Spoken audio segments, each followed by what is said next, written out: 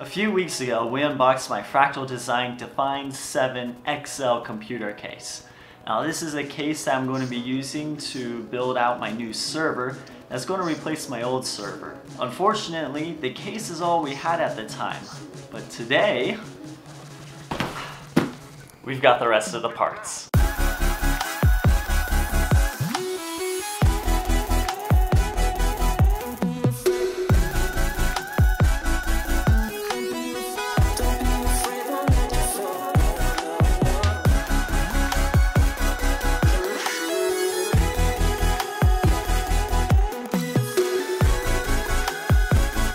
Alright guys, so here's everything that I've picked out for this server rebuild. So we've got the i7 10700, so this is not a K version, this is just the normal version. I picked this in part because it wasn't going all the way, we weren't going for the 10900.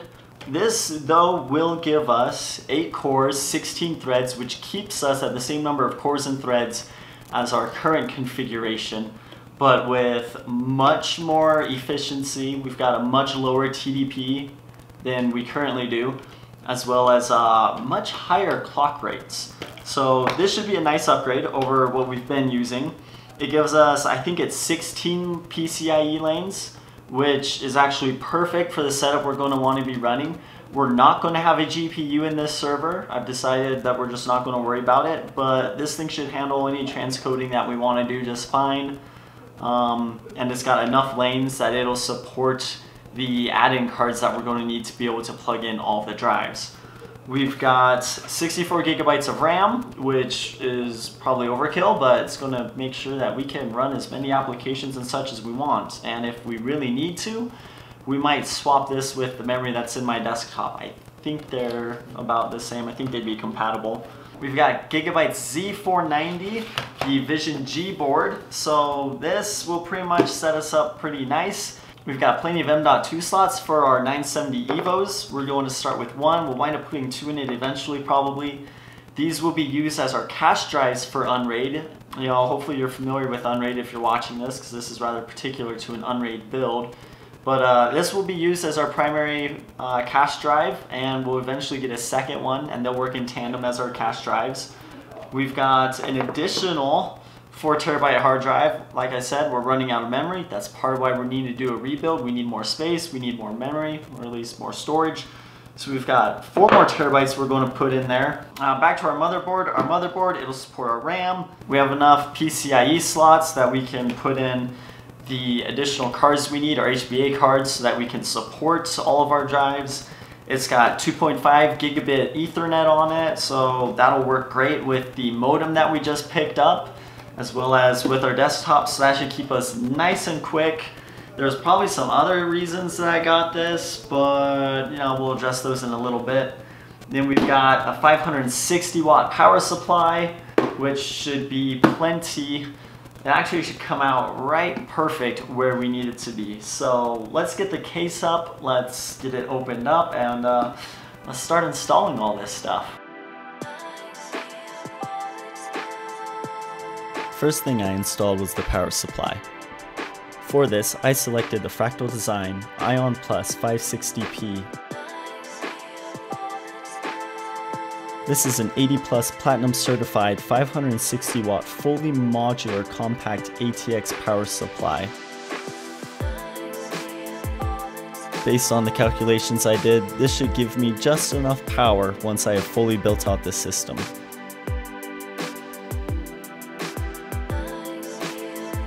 It will also be able to support any upgrades I do in drives, upgrading from the 4 terabyte hard drives I'm going with right now, all the way up to 10 terabyte hard drives spinning at 7200 RPM.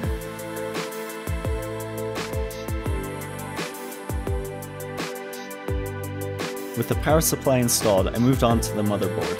For this, I selected the Gigabyte Z490 Vision G.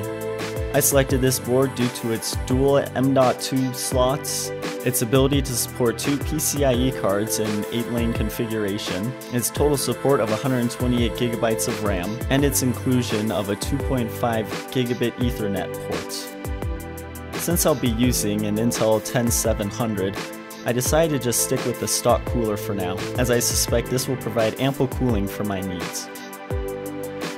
Next, I installed the RAM modules, and for this I selected the G.Skill Ripjaw 5 series. This is a DDR4 3000 setup that should get me at peak RAM performance for this chip. With the CPU and RAM installed, I next mounted the Samsung 970 EVO M.2 1TB PCIe SSD.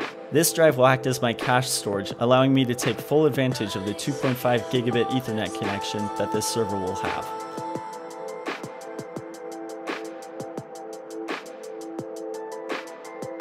With everything mounted on the board, it was then time to get it installed in the case.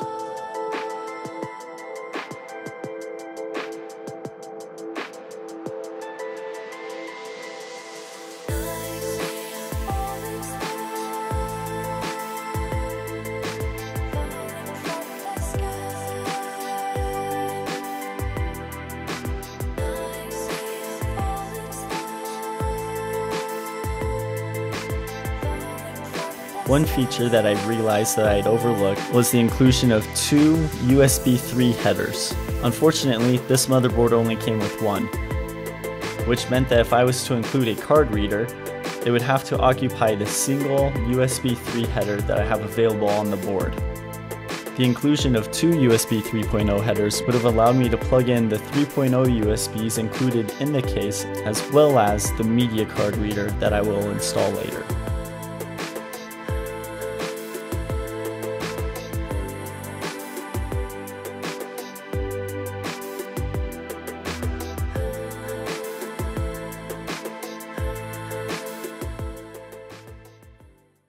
Alright guys, so it's taken quite a bit of work, but I think we've got everything in. We've got our SSDs in, we've got the heatsink on, we've got 6 SATA cables, thank goodness. I happen to have 2 more, so we've got 6, which is what we need to be able to get everything moved over. We've got our power, we've got our extra power, we've got our CPU. I should have mounted the fan rotated a little bit, I noticed, so that my power for the fan could actually reach the controller on the back. I'm not sure how we're going to remedy that, because once I add any more fans to this case, which I do want to add at least one more, it might just be one more, but I don't have any more headers on the motherboard. So yeah, a little bit of an awkward situation where I'm not entirely sure how we're going to handle that. Let's see here, we've got our new hard drive is in here, but first we're going to have to get all of our existing stuff in because I don't have any more power or SATA cables or a expansion piece to be able to connect 7 SATA devices. So we need to work on getting our expansion, we need to work on getting more power cables, our breakout cable for the expansion card, and we're going to need a lot more of the trays to make sure that we're going to be able to mount all of our hard drives that we are going to have. We've got enough to get started. We've got enough for what we have right now, I believe. Basically what we need to do now is we just need to boot it up, make sure it boots, make sure our BIOS settings are where we want them to be. So we'll probably do that, make sure that all looks good. Tomorrow we will probably try moving everything. Now this is going to be the risky part. Basically what we're going to have to do, we're going to have to move all the drives into this case, hook them all up, get them all powered on, get everything reassigned, and then we're going to have to move the old cache disk to our new cache.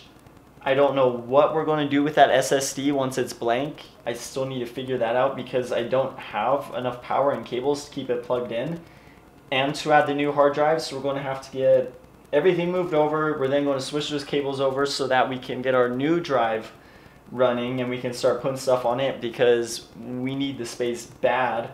At that point, I'll break down some of how I'm trying to break up my drives, how I'm trying to manage all my data and everything. Do some like kind of best practices kind of thing, just kind of what I've been figuring out as I've been going along, to both try to keep heat down, try to keep disk spin up to a minimum, but also kind of optimized in a way. That way, you know, things that are spinning up are actually what's being used, and you're not spinning up a bunch of disks that aren't necessarily being used for whatever you're working on. Hang tight guys, that video should be coming up next where we'll begin all the drives moved in and stuff. Anyhow, that'll wrap things up for now. Thanks for coming along, guys. If you like this video, hit the thumbs up. If you got questions, leave them in the comments below. I'll try to get to everybody. And hit that subscribe button if you aren't. You know, we're gonna keep doing fun stuff like this, hopefully. I'll see you guys next time. So long.